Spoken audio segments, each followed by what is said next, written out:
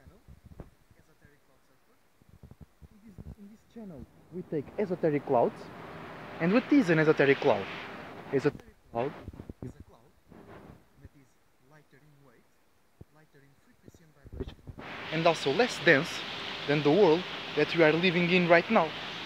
So, when we take a ride on an esoteric cloud, we can float above our realm that we are living in right now, and from up there we can take wiser conclusions, we can take lighter conclusions, we can perceive our life through a different perspective, a different orb. It gets filtrated through a different atmosphere, so we can perceive it in a lot of different ways, and from there we can change our life, or we can go in the path that we already are in, but with a different perspective, with a different look, and with different feelings as well. So today I want to talk about the moon. More specifically, what the moon represents in your natal chart. Alright? So I'm here in nature. I found a really cool spot in my town. A river. It's really cool out here. So we have the sun. The sun represents your actions, represents the things you like to pay attention to. It represents the things you like to be entertained by and what you like to entertain. It represents your ego. The moon is the opposite of the sun. The moon represents your reactions. The moon represents the things that you attract and manifest in your life. The moon represents the things that make you comfortable. The moon represents your emotional mind, your intuitive mind. If the brain represents the left brain, the moon represents the right brain. So it's more feminine. It's about receiving. It's about catching feelings. It's about holding in to your feelings and emotions. All right. So the moon is the things that make you feel comfortable. The things that you like to rest on. The sun is the things that you like to act upon. The moon is the things that you are in that space and you are in that frequency and vibration and you feel comfortable, you feel at home, you feel safe. The moon is also your soft spot. Is the thing that your sun, your solar plexus, tries to protect. Okay? Also, the moon is spiritually is where you come from. Like before you came into this body, you as a spirit were resonating with a specific frequency and vibration somewhere on the broader space, on the bigger space, on the bigger picture, and then you create your sun for you to experience this reality. But before you created your sun, you were somewhere else. So your moon sign represents where you were before, where you came from. That's why you feel comfortable, because you already were experiencing that frequency and vibration. Alright? So the moon is like an empty shell. It's like a substance that you left when you came to this realm, when you came to this reality. And the sun is the light that protects that space, is the light that you shine upon others to protect your moon, to protect your soft space.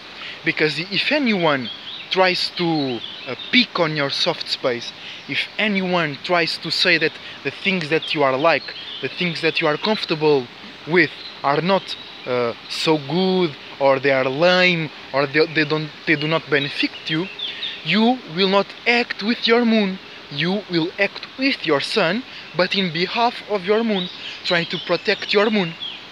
Okay? And one very important aspect of your moon is your manifestations. Your manifestation power comes primarily from the moon. Alright? Because if you do not feel comfortable, if you do not resonate with a certain frequency, you will not manifest it. You will oppose it. you will create another frequency and vibration. You will create another thinking, another device, another spaceship to go against it. It's a satanic thought, because what is satanic, Satan is just an opposing. It's not a demon, it's not anything that the religion aspect tries to tell us. A satanic thing is just a thing that opposes. Alright? So the moon represents the things that you are comfortable, so it represents the things that you like to manifest in your life, the things that you attract more. Alright? Also, the moon reveals your psychic abilities, your psychic powers. For an example, if you have an air moon, you have the potential to be a telepath. If you have a earth moon, you have the possibility, you have the potential to have psychometry, telemetric. Basically, is when you touch things, you receive all of the information about those things.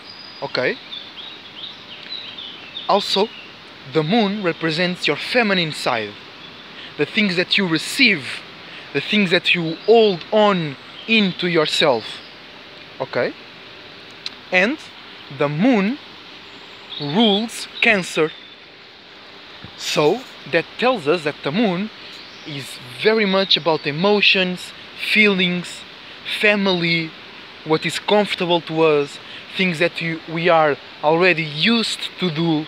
It's not going into a new place, it's not going to an uncomfortable place, because new means uncomfortable, unknown means uncomfortable. So the moon, it's things that you already know, things that you are already comfortable with, things that you are already have experienced, and you are bringing it into this world to remind you what you are, what you were, what are you here to do, but more like to feel. What are you here to receive? That's your moon. Also, the moon is exalted in Taurus. So that means that if you get too much fixated, if you get too much stable on one feeling, on one emotion, you will exhaust your moon. Your moon represents what you are comfortable, but remember that as a spirit, you expand by experiencing new things. You expand by going into unfamiliar places. So if you get too attached to your moon, you will not expand, you will not grow, because the moon is where you came from. So if you stay on that space too much, you will not learn anything new. You will not be able to grow, because you already did that. It's something that it serves as a resting place. It serves as something to know what you already did. So now it's time to do different things. Also, the moon falls in Scorpio. So that means if you are emotionally unstable, if you try to hide your emotions, if you try to hide what's comfortable to you, you will not be your true self. You will not be comfortable with yourself.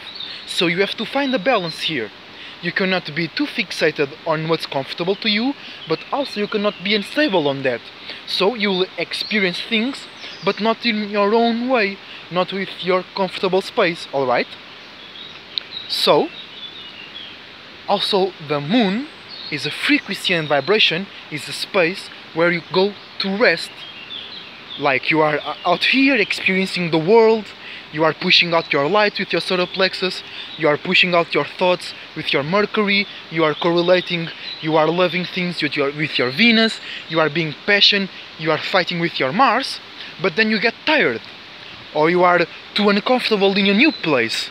Then you go to your moon, you go to your comfortable space, so you can take all of the information of the new experiences. You take all of the new feelings, all of the new ideas, and you go home, you go to your room, and you rest now. Now you are safe. Now you feel safe to see what's good for you, what serves you, what does not serve. So it's very important to uphold, to defend, and to protect your own space. Alright, so don't go and share your moon what makes you feel comfortable, what makes you feel good, what makes you feel loved with everybody. You have to choose people that are in your frequency, that are in your frequency and vibration as well. Also, because if you don't feel comfortable with yourself, you will not manifest anything for yourself. You may be manifesting, but for someone else's desires, for someone else's ideas, for someone else's feelings and emotions. Okay? So, to conclude, the moon represents your feminine side, your mental, emotional, psychic, your inward ability to think and to feel. It represents the mystery, my story, mystery. It represents what you receive, how you feel, how you hold on to your feelings, how you hold on to yourself, how you like to be comfortable, where you like to be comfortable, who you like to be comfortable with, the things that you like to do when you are by yourself, when you are on your own space of rest, of comfort. Alright?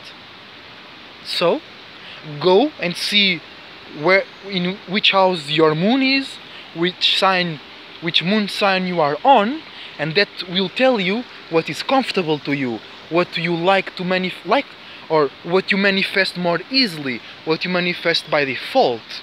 Alright? And also, the moon reveals to you things that you cannot see with your eyes, because that is the sun. The sun is the things that you perceive in the world, but for you to perceive things outside of yourself, you need some kind of light to reflect upon it.